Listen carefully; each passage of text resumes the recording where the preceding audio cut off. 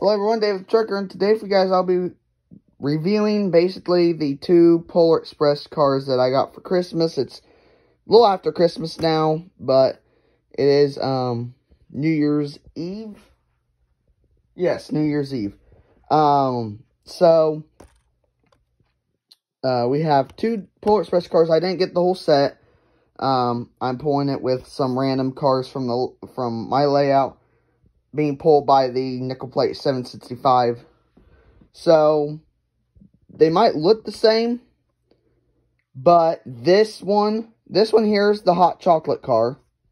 As you can see, very nice details from the movie. You have the hot chocolate. We have nice snow-covered roof with some footprints leading up towards the engine.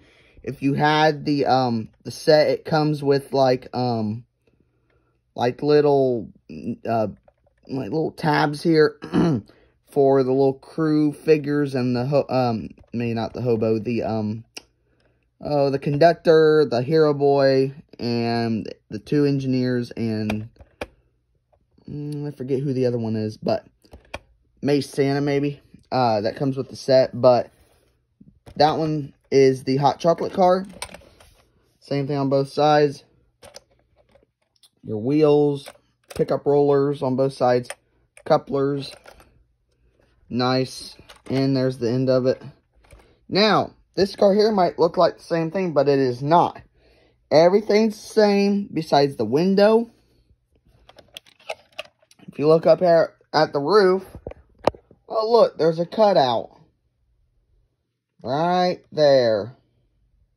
Same thing with the roof, everything, but this cutout right here is the only thing that's different from this car to this car. This one here, as you can see on the top of this one, it has nothing besides the tabs for the characters. This one, however, if you flip it, you reveal the hobo. Very nice little fire. And if you don't want him in, you say goodbye to him and you just reverse him back in. The cars also have LED lights right there,